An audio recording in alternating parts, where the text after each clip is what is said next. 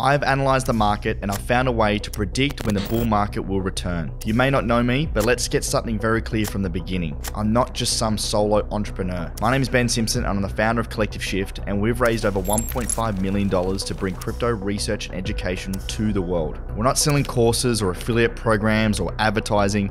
We are a research platform to help you go from where you are now to actually winning in crypto through quality guidance and information. I've seen way too many people get led down the garden path by crypto gurus and scammers trying to take their money, and I'm so passionate about genuinely helping people in this space that we created Collective Shift to help people like you. So now that you know I'm not a crypto shark, let's dive in so I can show you the positives and negatives of where we are right now and when the next crypto cycle and the bull market will return. So the team and I have found 5 unique metrics that give us the best indication to predict when a bull market is going to return. The first one is the drawdown from all-time high price. The Bitcoin price drawdown from all-time high chart is often one that is overlooked. As you can see on this chart, you look where we are right now compared to previous cycles, we're at very similar levels from bear market prices. Usually what happens in bear markets is the Bitcoin price goes down anywhere between 75 and 90%. In previous cycles, it's gone right down to 90%, and where we are right now is around that 75 to 80% mark. This gives us a really good indication of how deep we've gone in this bear market. And as we overlay this chart with the other 4 charts, it's going to give us a great realistic view of where we are. The next one is one of my favorites. This is called the MV/RV ratio. It's a complicated one that I'm going to break down with you. We have one of the leading on-chain analysts here at Collective Shift, and he breaks down the MV/RV ratio as an amazing way to see when Bitcoin becomes undervalued. As you can see here in the orange, this is average price of Bitcoin held by people that have already bought Bitcoin. In the black, you've got the price of Bitcoin, and in the dotted line below, that is the ratio. When the MV/RV ratio sits below 1, it is historically shown an amazing accumulation point to get undervalued Bitcoin. Every time the MV/RV ratio goes below that $1 ratio, we get a spike and increase of prices. If we zoom out, we can see the $1 ratio line has gone below down 4 or 5 times since 2012, and every single time the price has increased in the days and months following. Most recently, this happened in December last year when Bitcoin was at $16,000. Bitcoin then rallied over 80% to around $30,000 in the weeks and months following. Once this ratio went below $1, Matt, our head analyst here at Collective Shift, put out an alert to our members to say we're buying, and this was one of the biggest reasons why, and we're able to gain an 85% increase in just a matter of weeks. So now we've got the drawdown of all-time high prices, we've got the MV/RV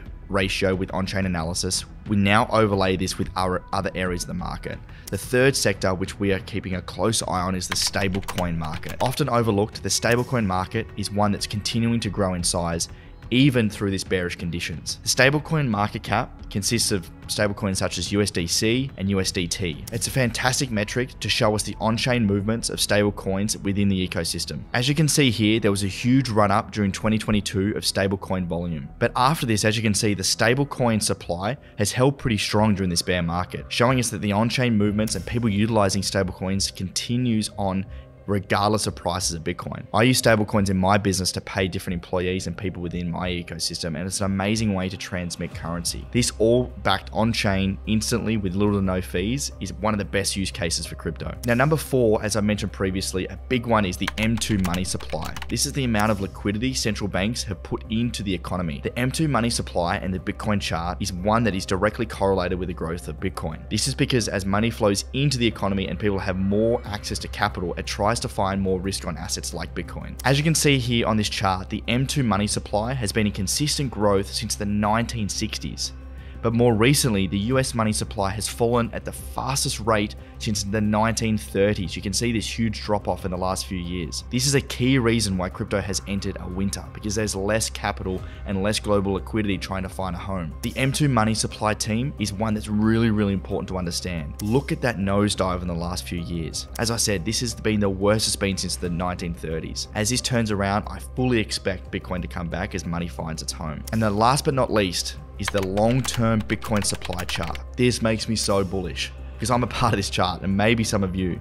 This chart is showing us the amount of Bitcoin held by holders that have held for over a year, and it continues to go up and to the right. This chart showed us a new record in September 2023 with 76% of supply held by long-term holders, showing us a record number of people with high conviction stacking Bitcoin. As you can see as well, when price increases, the amount of long-term holders decreases, showing you the amount of new interest coming in and buying new Bitcoin. So putting all these charts together, the 4-year super cycle and the halving gives us the best indicator of when a bull market's going to come back. It's hugely dependent on the M2 money supply that we predict in the next 6 to 18 months we will start to get an inflow of new capital. Interest rates will come down, but also overlaying this with the increased long-term holder supply of Bitcoin, there is less and less liquidity of Bitcoin. It's not going to take much, for example, a Bitcoin spot ETF to fuel the retail interest to come back, the narratives to start to come back to crypto, and people trying to access a very limited, scarce resource like Bitcoin. It's going to push prices absolutely to the moon, and that's why I think this next bull market's going to absolutely melt faces. So those are the 5 charts that we keep our eye on here at Collective Shift to give us the best indication to predict when the next bull market's going to occur. These charts continue to give us more data, and we'll keep updating you here on my new YouTube channel to keep you ahead of the game. So head over to my other videos, consume them, learn, educate yourself, and let's win together in this next crypto cycle. I'll see you on the next video.